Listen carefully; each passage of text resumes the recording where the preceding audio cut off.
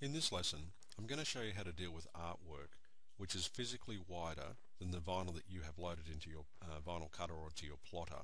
In other words, the artwork can't actually fit along the width of your vinyl that you've got loaded in. Now to show you that, I'll go here to page 2. I'll just import a logo here. We'll import the Ford logo because it's a good example of what I'm explaining here. And I'll draw that out there and put it in the middle. Now we can see here it's roughly close enough to 34 inches wide. Now if I've got a 24 inch wide vinyl cutter, I can't physically cut this out along its width because I don't have enough room. I would need a 36 inch wide vinyl cutter to do that, but I've only got 24 inch wide vinyl in a 24 inch wide vinyl cutter. So the solution to doing that you can do in the cut file manager, but before I'll just quickly combine that to one curve. And I'll show you how to send this to the cut file manager. You click on this button up here, send a cut file. I click on that and you'll see it's automatically loaded in the cut file manager, and I'll just reposition it to fit within our recording size so you can clearly see the whole module. So what we have here is we have our Ford logo, and you can see the program's automatically rotated this for us 90 degrees, rotate 90. It's done that because the program's detected that this particular artwork doesn't fit along our width here. I can rotate that off to show you. You can't physically fit this in. As you can see here, we have a 24 inch wide vinyl cutter, 24 inch wide vinyl in it, and our cuttable width is 23 inches. Now our cuttable width is 23 inches because most vinyl plotters have a pinch roller on each side of around half an inch wide. So if you take that half inch wide where you can't cut on each side, that's 1 inch. Therefore 23 inches is the cuttable width of this particular machine. It's what it can physically cut. That's what we're interested in. So that's what it's set to. So here you can see that being nearly 34 inches wide, this Ford logo simply doesn't fit within the width of this vinyl. Now to overcome that problem, we click or check this thing here, tile to media, and we call the media a tile because you might be working with paper or vinyl or something else, so to sort of a generic name is tile, so it's the tile width. I deal with this in other lessons. The previous lesson to this one deals with that issue, explains to you all that terminology. It's also in the manual, all that terminology. It's fairly easy to follow once you know. Okay, so if we check tile to media here, you can see what's happened. We end up with tile 1 and tile 2, as you can see. So that's the first one, and here's the second one like that. And clearly the program's automatically set that out to physically cut. But quite often what happens is that on site vinyl tends to shrink and you want to overlap it, and because you don't want a white line being created over time as the vinyl shrinks down, so you need an overlap. Now usually 1/4 of an inch, 3/8, half an inch, 6 mil, 10 mil, 12 mils, usually roughly enough to overlap it. So you can set that using the tools in this on this side here under the Arrange Cut File tab. So if I click on that, we'll come down and we'll see tile bleed here. Okay, and it's currently set to 0.394 of an inch. Now, 3/8 of an inch, 0.375 is usually a fairly good size to work with, which is equal to 10 millimeters, or very close to it. And that's usually a good overlap size to work with. And I'll zoom in to show you that. Now we can see that we've got this 3/8 of an inch overlap here. Now I'll explain to you what these dotted lines mean. If I just zoom to the right a little bit here, all the way over, we can see this edge here. That's the right edge of the vinyl coming out for tile 1. And if I come roughly to the center, this blue dotted line, that's the left edge of tile 1.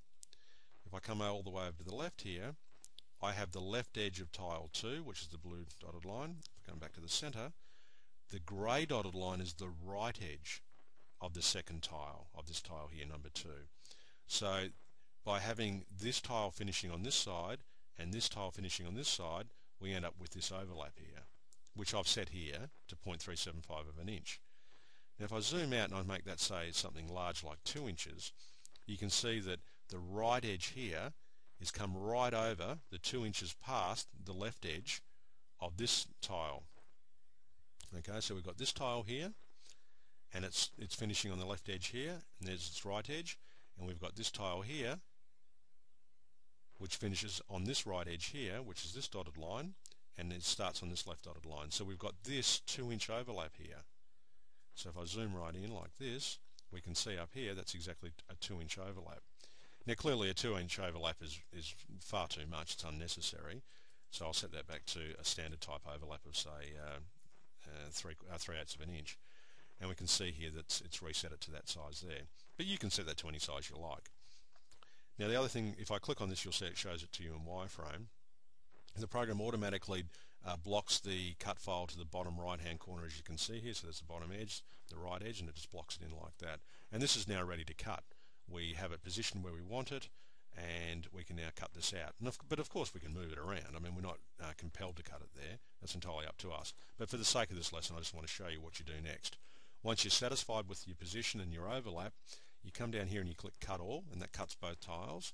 And we can see that we've got the tile 1 here, as you can see there, and we have tile 2, or sorry, this is tile 1, and this is tile 2. And if you look here, in this spot here where the F comes around, and then you compare it to this F here, you can see there's an overlap, which is our 3/8 of an inch overlap. So that's how we set a tile overlap for an over-wide piece of artwork in just a very quick, easy way of doing it. I'll just cancel that. What I want to show you now is a little bit more of a complex issue. That one's fairly straightforward. Whenever you have artwork that's wider than your cut file, you simply set the tile bleed X here, which is across the horizontal, to whatever tile bleed you like to work with, and so long as you have your tile width set correctly, the program will automatically work it all out for you, so that when you send it to the vinyl spooler, it's all ready to go. It's all the right measurements, it's in the right position, and it will perfectly overlap, and that's the way we do that. But if you've got a more complicated situation, I'll just cancel out of that. We'll create a new page here. Now I'll make this page a bit bigger. I'll make it we'll go to an imperial size here of say 4 foot by 4 foot. I'll just draw out a circle. I'll do this, I mean it's not a great example in the sense that it's not a piece of general artwork, but it's a good example to show you the point I'm trying to make with this here. So I don't want to make the circle too big because I won't get the point in. That's roughly about what I want to do there. Okay, so I've got a circle roughly 3 feet by 3 feet, more or less. Okay, and I want to cut this out, again onto a 24-inch wide vinyl plotter or a cutter. Go up to Center Cut File, click on that. I'll just quickly resize it so it fits. There we go. And as you can see, we've got this enormous circle we want to cut out on a 24-inch wide plotter. And if I click on Tile to Media here, you can see there's tile 1 and there's tile 2. So if I go to Arrange Cut File and I click on this item, we can see we've got this big circle here we want to cut out. Now a more advanced way of dealing with this sized piece of artwork is to use the chopping guides, which are that you can pull out from the rulers. So if I left click and hold down and drag out, you can see this guide I'm bringing out. If I just let it go roughly there, which is roughly in the center, you can see what it's done. I've got my tile bleed set to 0.394 of an inch. I can set that to anything I like, but you can see if I zoom in here, what it's done is on the left hand side here, you've got this, you can see the blue outline here which represents the circle and this 0.394 overlap. If I click over here, I've got exactly the same thing. I've got my alignment mark there and my original piece of artwork. It's cut it right in the center and allowed that overlap. So the program's automatically done that all for me. The great thing with that is, I'll show you just one sec. I'll just show you how to do the tile bleed Y.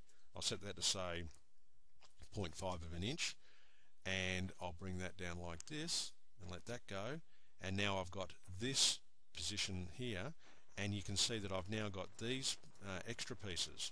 So I can actually bring that down and chop it along the, hang on, undo that. I need to select the item. I can bring that down and it will chop it along there, as you can see. Now the great thing with this is that now I've now got 4 separate pieces, as you can see. Okay, and I can just undo that to show you how they go back together. Now the point is here is that these have all got these alignment marks, which means I can go on site now and I don't have to measure anything, because all I need to do is, once I've weeded this job out, as long as I align my marks on site with each other, as you can see here, as long as I align these marks with each other, this circle will be a perfect circle on the job, and it will be with this perfect overlap that I've set.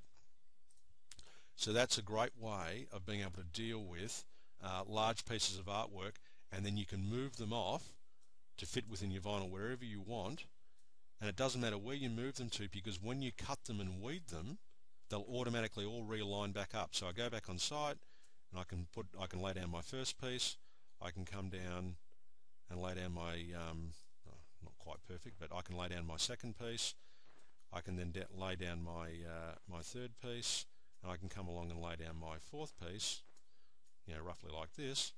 And as long as I get my alignment marks in line with each other, I'll end up with a perfect circle on site with a perfect overlap in each direction in this particular example. And of course that applies to any artwork I've got. So don't forget the chopping guides, these ones that you can pull out from the rulers here, or from the top ruler there, to create a tile X and a tile bleed X and a bleed Y for these tile overlaps. And that's a great way of being able to line up a job on site. And that's tile bleed or tile overlap, and the end of this lesson.